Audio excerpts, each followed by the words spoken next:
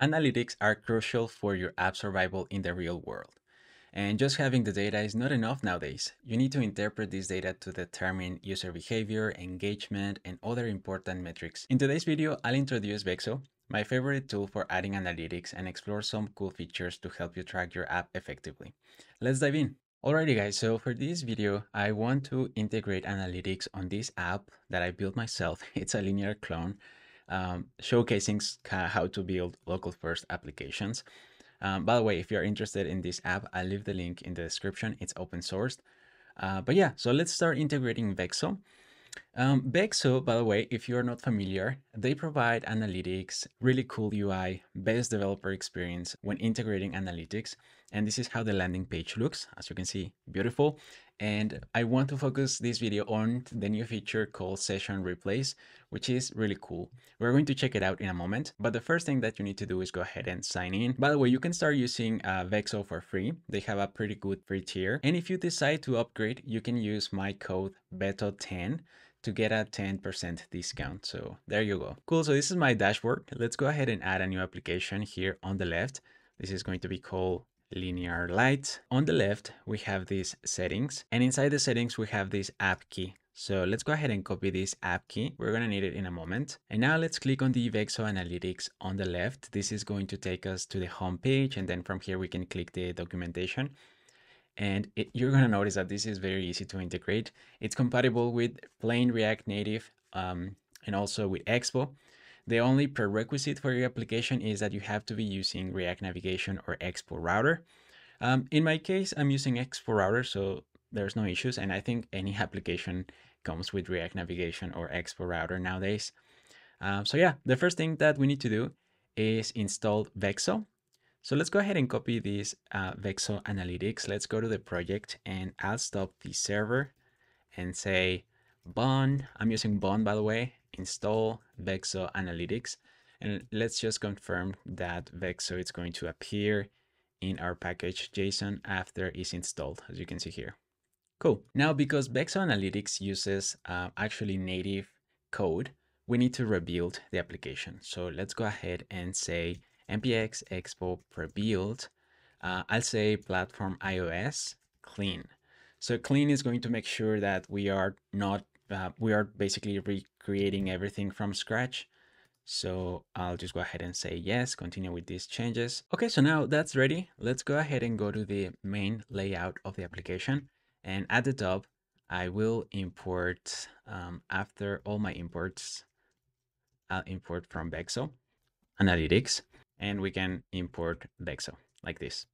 Okay, so the next thing that I need to do is just call Vexo, and then we need to pass the API key that I copied before. So I'll just paste my API key and hit save. Now, in order for this to take effect, we need to rebuild the application. So I'll run npx expo run iOS. And just like that, we are tracking analytics. So that's what I like about Vexo, that makes it very easy and quick to get started. So let's start moving around on the app. I'll just go to the inbox and then we can go to the new issue, search, settings.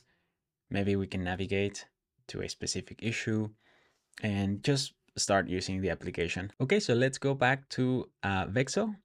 And as you can see, we have one online user and the session time, downloads, everything, all that I need, it's here with a beautiful UI, by the way. It's also telling me that the device, it's an iOS device from the United States, and the popular screens, which is the inbox and new issue. But you can also track custom events if you want. And by the way, I also have another video in this channel explaining how to track custom events and how to handle more advanced things. So this is what we get without doing anything. But on the left, we also have more things, like for example, people. And in this case, we have one user, which is me, and we are using this on iPhone 16 Pro. So it's going to give you a bunch of information. You can click here to get more details, like session events. And this is one of the latest features of Vexo. That's another thing. They are continuously improving this product without changing the price, which is an amazing thing.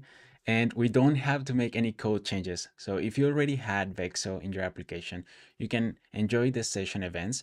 So in this case, you can see that the first thing that I did was open the application, tap on the screen one time, navigate to the inbox, and then tap on the screen, navigate on to the tabs. Then I went to the new issue and I can keep scrolling down. Okay. So let's go ahead and close this. Another feature that I really like about Vexo is the heat maps. So heat maps is going to let you know where on the screen the user is typing. And as you can see here, so because I'm the only user right now, we don't have like a bunch of data. You can see that I typed on the new issue. And if I, select these screens, you can see where on the screen I was typing. I think this is very useful. Let's go to custom events. So we don't have any custom events yet. Let's go to the session replay. So after a moment, I'm able to see the replays. And by the way, I was trying to generate some replays using a simulator and it wasn't working. So what I did is that I created a build and installed it on my iPhone. And after a moment, the replays came in. So another cool thing that I want to mention is that when I was creating the replays and all that, I also sent this application for review to Apple. And I think it's a really cool thing that you can come here and track who is using the application.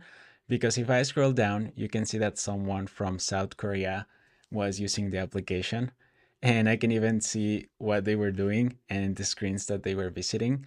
And I think this person is the one that is reviewing my application in the App Store because I don't have any other users.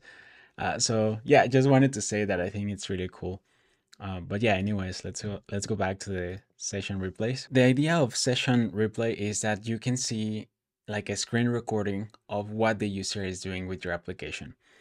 So for example, if I select the latest one, you can see that basically you can play this video and you can start going through each event. So for example, you can see I opened the application, went to the new issue screen and start typing hello Vexo and then tap on screen 2 times. I was writing a description, testing, and then from here, I was trying to dismiss the keyboard, so I couldn't do it. So it took me like 3 taps there or 4 taps, and then I went to the home screen and navigate back to the Hello Vexo issue. So I think this is really cool. So one more thing that I want to mention is that when you go to the settings, you can enable some things about the session replays. So the blur session replay was enabled by default, and also you can send replays only on Wi-Fi.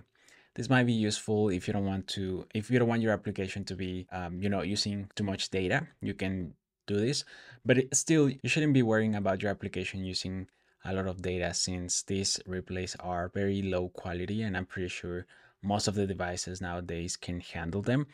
But just to show you how it looks when you have the blur active, here's a video.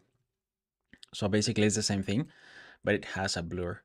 I think this is good for privacy as well. If you have a team that maybe is tracking what the users are doing and you don't want them to see what's going on, you can enable this setting and the video is going to be blur. And still you can see what they are doing, right? So for example, in this case, I was scrolling on the home screen, was watching some issues, and then I selected one, went to the details screen, and then went back. And that's basically it. So another cool thing that you can do is just come here and select the event that you want to track in specific. This is great for catching bugs as well. The video is like setting the progress of the video exactly where this event happened. All right, and this is basically what I wanted to show you guys. Session replay, it's a really nice feature of Vexo. And make sure to check out my other videos. I'll leave the link in the description if you want to learn more about custom events or asking for permissions to track the user and things like that. I'll leave the link in the description. That brings us to the end of this video, guys. I hope you found this overview of Vexo and its features helpful for tracking and understanding your app performance. If you have any questions or want to share your favorite analytics tool, feel free to leave in the comments below. Don't forget to like, subscribe, and hit the notification bell so you don't miss out on future tips and tutorials. See you in the next video.